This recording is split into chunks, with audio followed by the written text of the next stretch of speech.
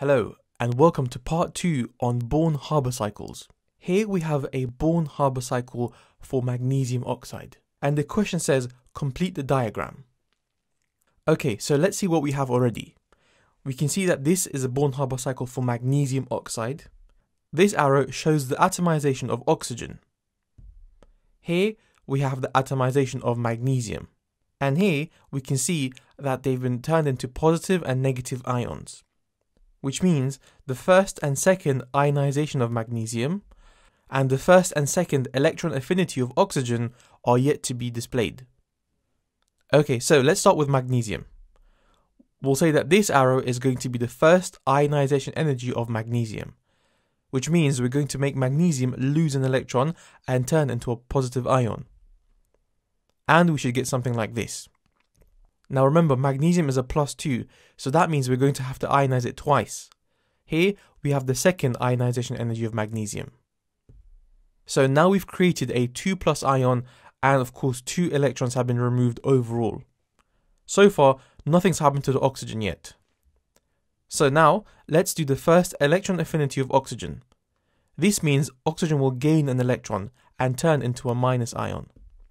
Notice how before there were 2 electrons, but now there's 1 because oxygen has taken one of them.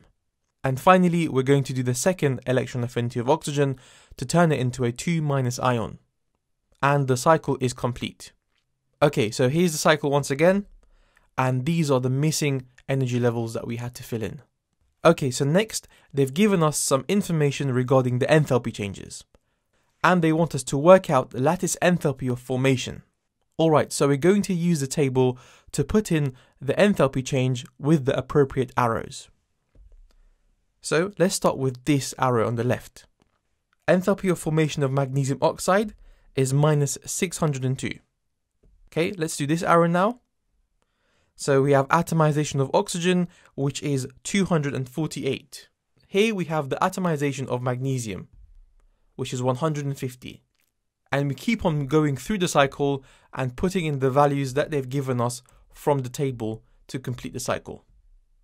Finally, we're left with calculate the value for lattice formation. And of course, we haven't been given a value for that because we have to work it out. So now remember, when it comes to using the cycle, the method is the following. Number 1, we're going to highlight a line that has 2 arrows pointing away from it. And that is this line.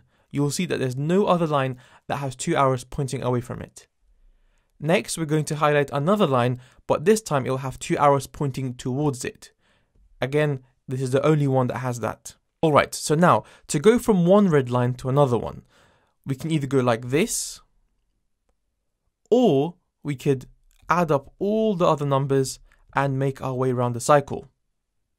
And remember, because of Hess's law, it does not matter which route you take, the energy change should be the same. So that means we can now create an equation that would look like this. Next, we're going to solve for lattice enthalpy. So we're going to add up the numbers on the right, and lattice enthalpy should be -3888. Again, notice how it's a negative number and the arrow is pointing down for lattice enthalpy, meaning that it is exothermic. So that means we've done it correctly. Okay, one more thing. Let's talk about electron affinity for oxygen.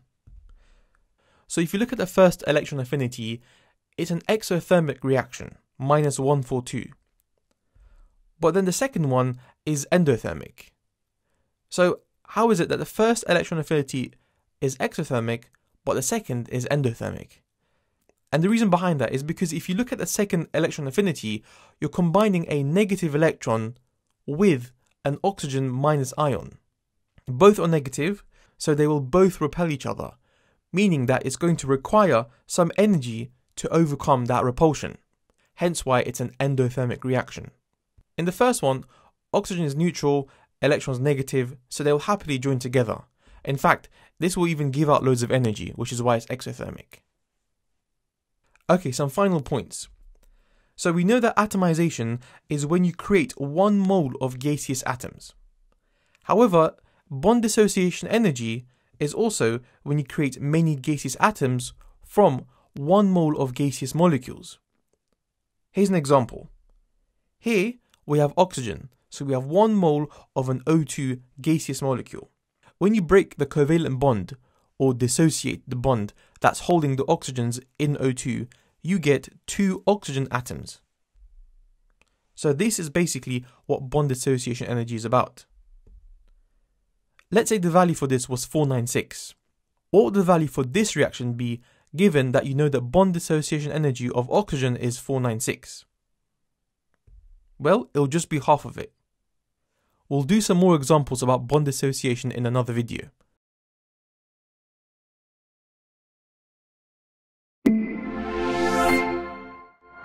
Hey guys, if that video helped you, support our channel by liking, subscribing and sharing it with your friends. And more importantly, if you still have questions, drop a post on our forum at ExamQA.com, where I will personally be there to help answer your questions. Mohammed signing out.